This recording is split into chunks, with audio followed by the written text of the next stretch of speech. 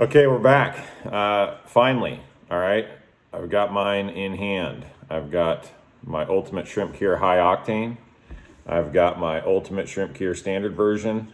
It's been a long time coming. We've been waiting. Been patient with this to do it right, to get it done right. When you take smaller garage type concoctions and formulas, and then you're looking to mass produce them, you want to, triple check everything. So crossing T's, dotting the I's, making sense of it. Everything looks amazing. I've fished some of this bait already over the last few months. Extremely effective, as it always has been. Yeah. I have two formulas. Why did I bring two formulas to market? You guys have asked a ton. On social media, we're on Facebook, Instagram, TikTok. I'm getting a ton of questions. Keith, why two formulas? Okay, here's what it is. I have four formulas, okay? Over the years, I've compiled four formulas that I've made out of my garage that I've found to be extremely effective for salmon and steelhead. When Steve approached me from ProCure, he approached me for the Ultimate Egg Cure, okay? As you've seen that on the market, it's going Richter. That stuff's going crazy. People are loving it. Makes the brightest eggs. People are having phenomenal successes. Tons and tons of pictures coming in. I'm hearing great stories. I love hearing it. Keep those coming. But he approached me. We wanted to bring the shrimp cure to market. But I couldn't decide. I couldn't decide between these two. They're my top two. My other two are a little more specific to specific fisheries. There's certain things that are like red hot or red not, for the lack of better words. So I always have these two with me, okay? Salmon and steelhead both, equally effective, okay? That's another question I've had a ton of. This high octane, it must be hotter. No, okay? Not the situation. A couple extra bite stimulants, a couple extra things that draw the attention of the fish. Over all the years that I've recognized, over time and time again, all the trials and efforts that I've recognized, that when those couple extra bite stimulants are in my solutions, they make a difference. Now, there are days that those aren't as effective and they don't pay attention to them as much. That's when I'm seeing this one consistently outfishing this one, okay?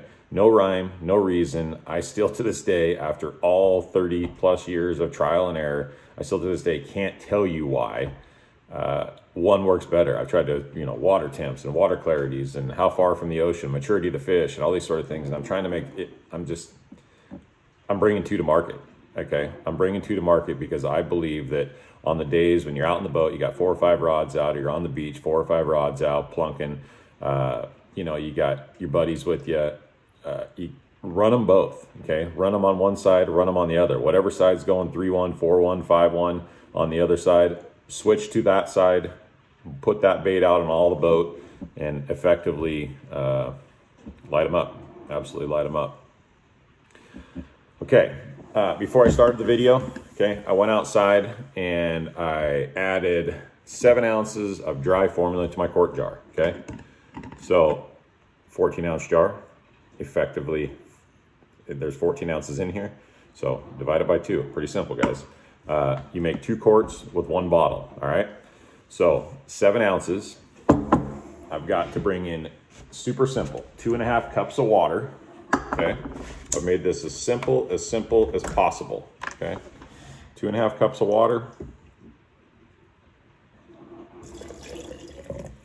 Why did I bring, why did I preload my quart jar? Let me explain, okay? I've had some mishaps in my house before. It's not fun. I have spilled a bottle of egg cure in my house before.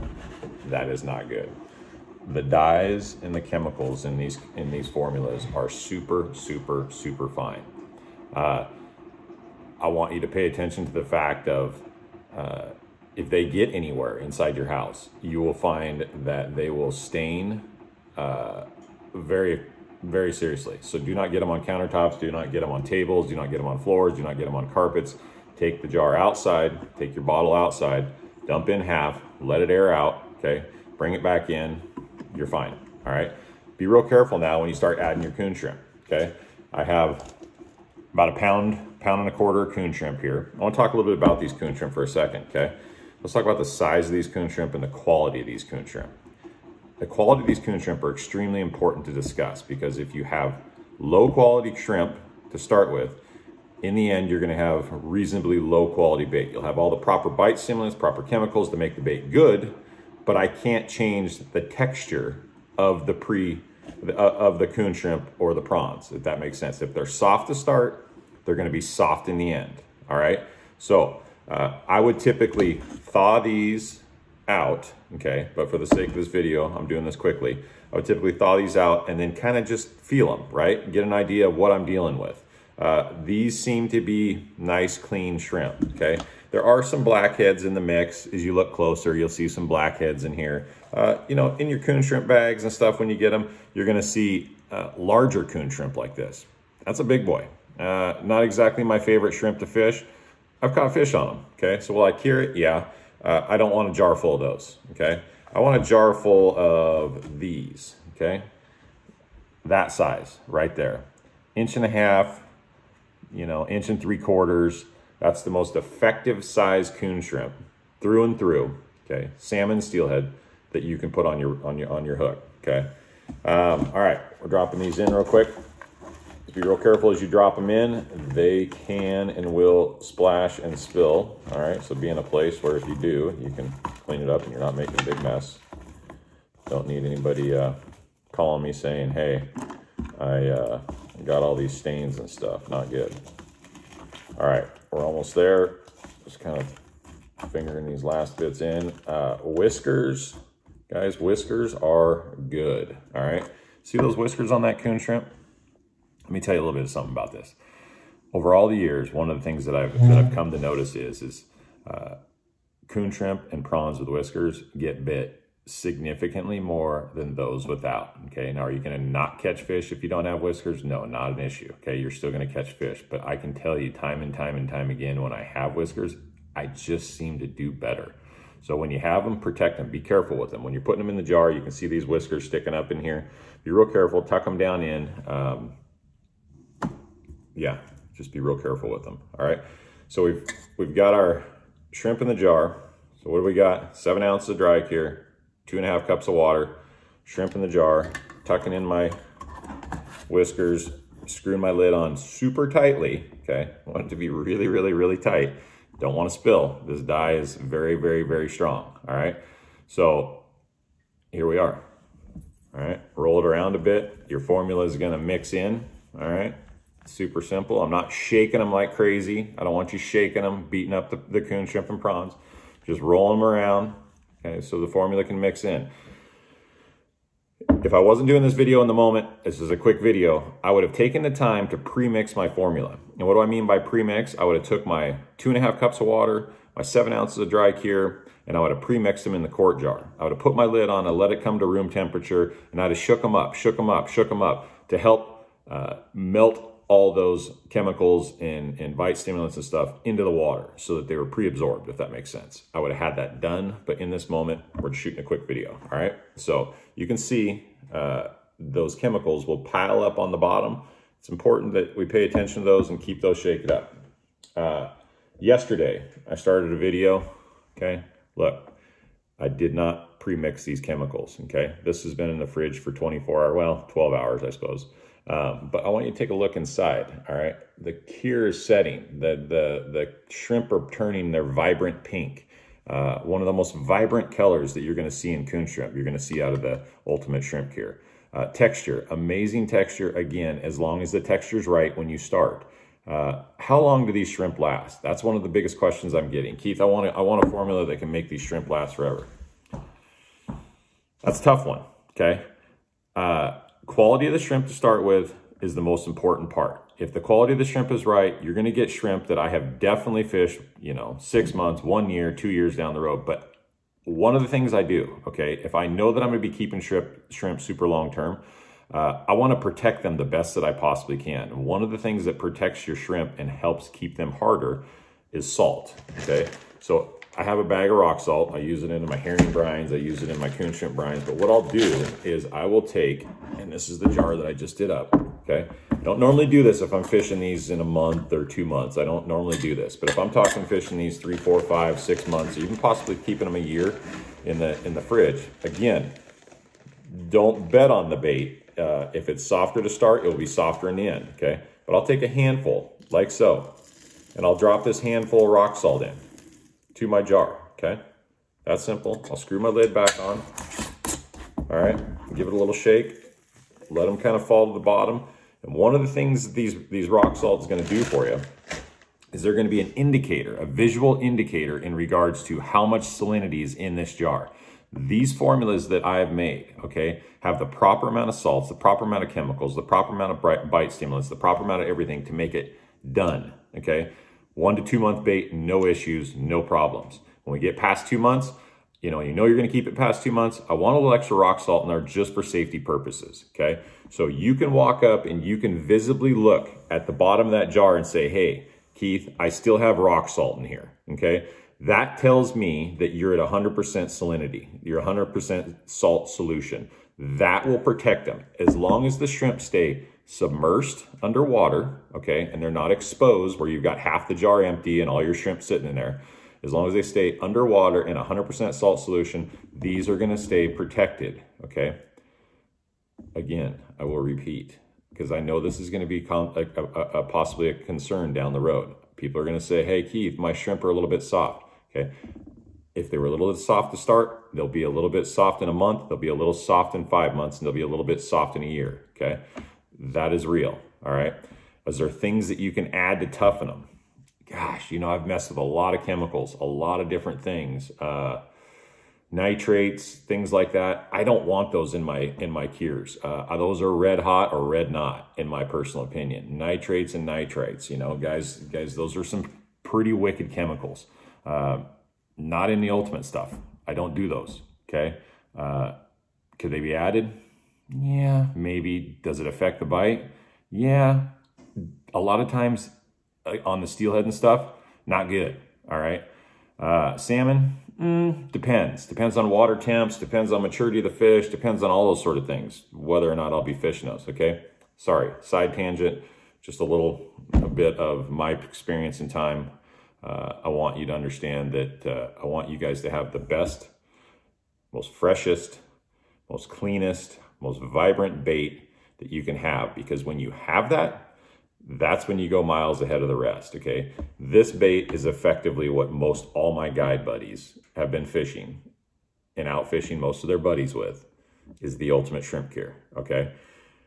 Last thing I want to talk about, competitive fisheries, all right?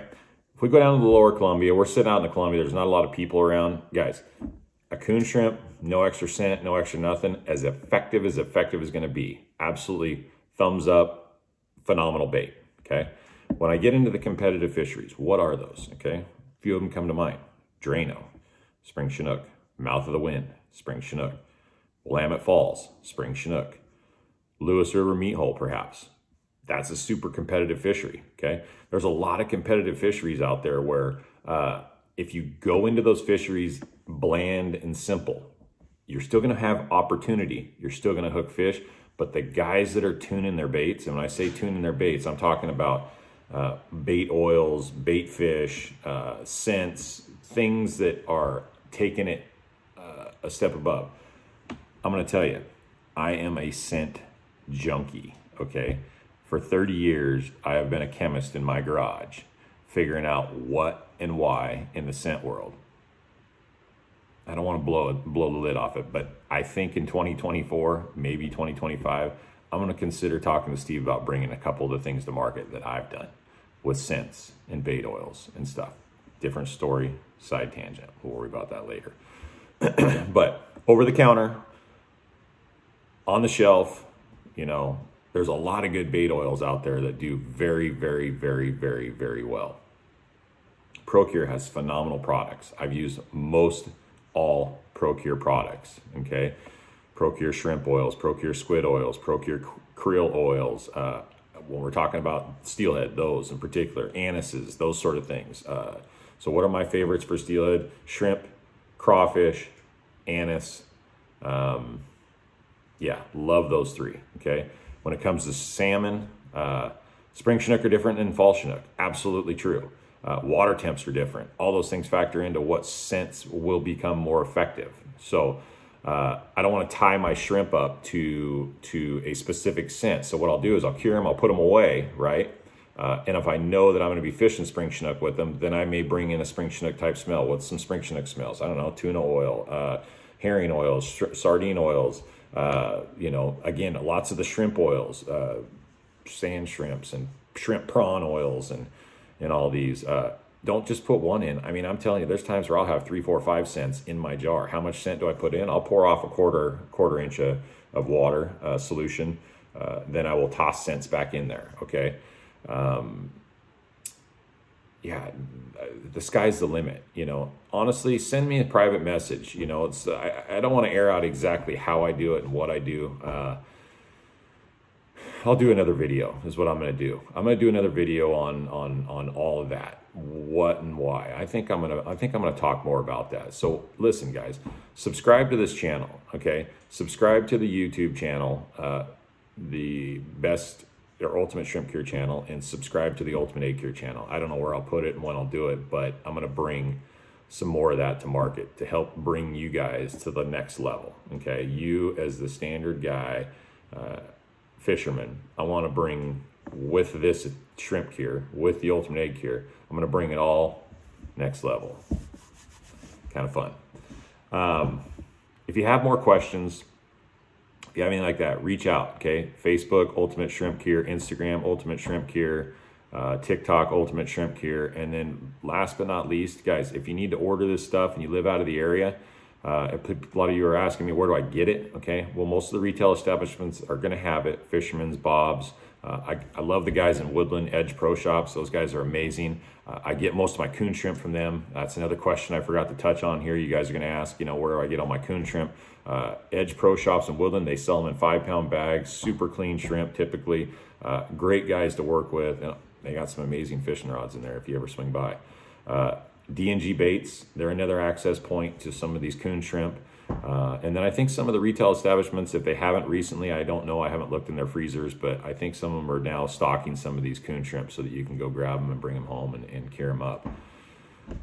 I feel like I've touched on it all. Last, the website, okay? You can go through my website and order the Coon Shrimp Cure or the Egg Cure, Ultimate Egg Cure.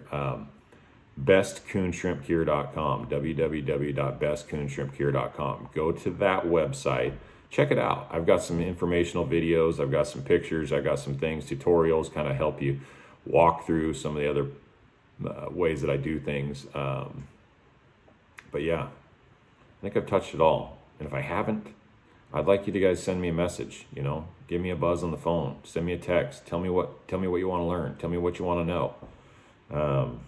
I'm all about helping, okay? We got 2024, we got some good runs coming. We're gonna make some good bait. You guys are gonna be in the game, okay? I'll see you out there. Yeah, I'll see you out there on the water, and be looking forward to filling freezers. So I want pictures, send pictures. I love seeing pictures. The Ultimate Egg Cure has been a lot of fun. I mean, the numbers of pictures that have come in, not just of their bait, which is an amazing photos, but of results, you know, the fish pics. So again, dragging this out, sorry. Ultimate Shrimp Cure, high octane, Keith Archer's Ultimate Shrimp Cure. Which one do I like best?